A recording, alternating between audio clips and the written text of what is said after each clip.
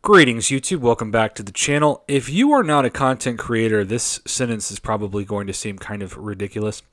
But whenever you're on vacation is when the craziest news breaks. And normally it's like I'm always at my computer when noon hits, right? So I'm telling myself, it's a Friday. Maybe there'll be some offer worth reviewing, but there's nothing that's going to stop me from having a really important video to come out or anything, especially if it's just like a Sig Stone pack. And the good news is I got half of that right, because the Sig Stone pack, that's always an A+, even though I will say this, the champions that I really needed at Sig 200 are already at Sig 200.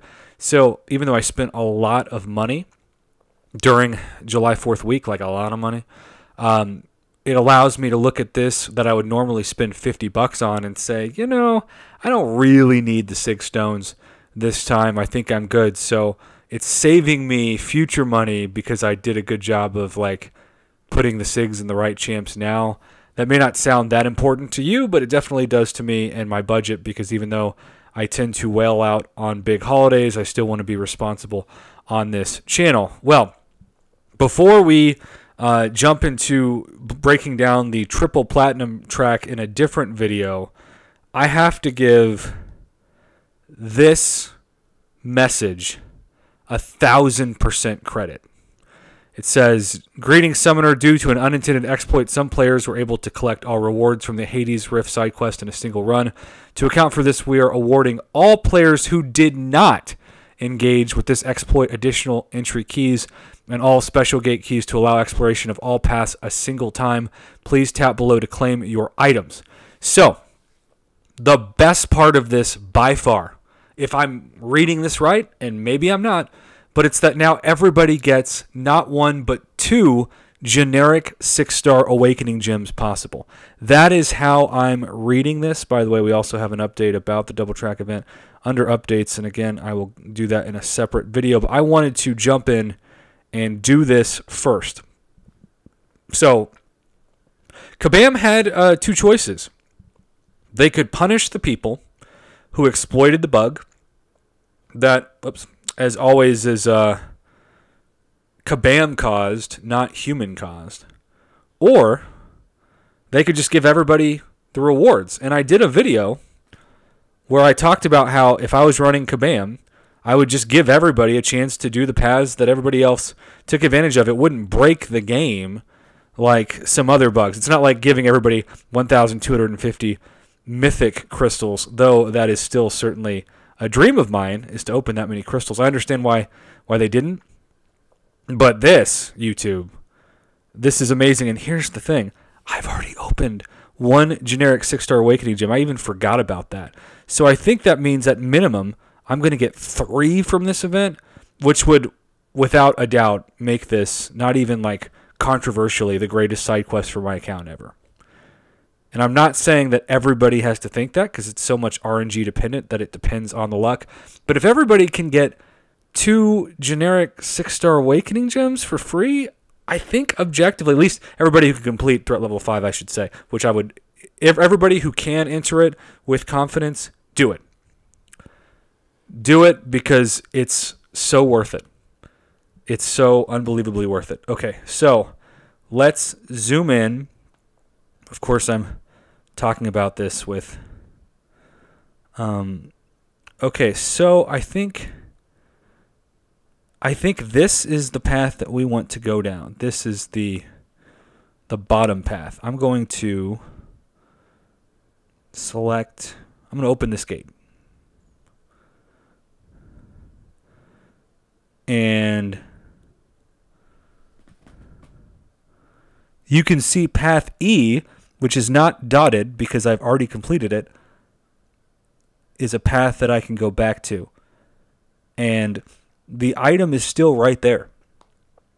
It's not like once you go over it, it disappears. It remembers that you were there. It shows you that, again, you haven't been over this, or you have been by this path before. Okay, I'm going to attempt to do something kind of awkward. I'm going to put the microphone on my stomach and do gameplay manually. If this works, I should have 4 generic 6-star awakening gems which is the most I have ever had, and half of them would be for free, which, remember, Thronebreaker players, Kabam was wanting you to spend... Oh, great falter, though. Oh, God. Kabam was wanting you to spend $100?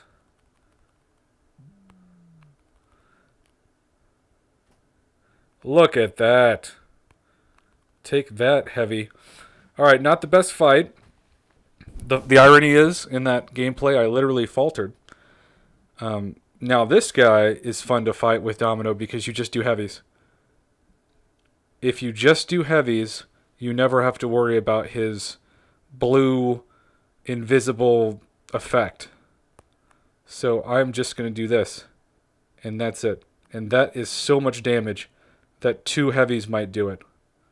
Okay, it's going to be 3. But look at that. Look how easy that fight was. Domino, Red Hulk, and Massacre literally massacre annoying defenders. And they make it to where it is so relaxing to do this. And even Spot, who I hate fighting, and obviously in Battlegrounds you don't get synergies, so it's a whole different ballgame. But this guy, you look at how little I'm stressed.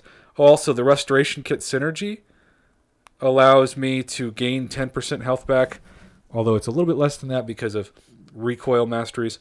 But still, I've gained about 20% health back during those 2 fights. I have gone over the generic 6-star Awakening gem. I've allowed myself a chance to go back to this. We're going to skip the node choice. And we're just going to complete this task here. I am so impressed. I'm going to stick with Domino because I'm stubborn. Even though...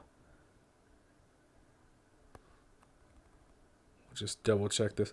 See, I always forget. Maybe it's just me. I forget he's not Incinerate immune. Because it makes no sense to have Dormammu be incinerated.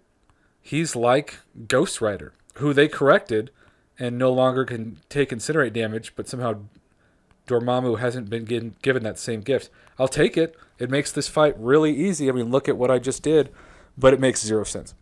Okay, so we've completed this. Remember, it's path E. You want to go south at the beginning of this.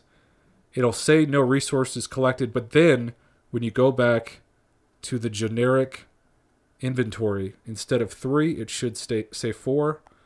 And indeed, mine says 4. So, Kabam, you're the best for this. I have so much respect for the way you handled this. Best decision Kabam has made all year, hands down. They deserve all the flowers and all the credit for this.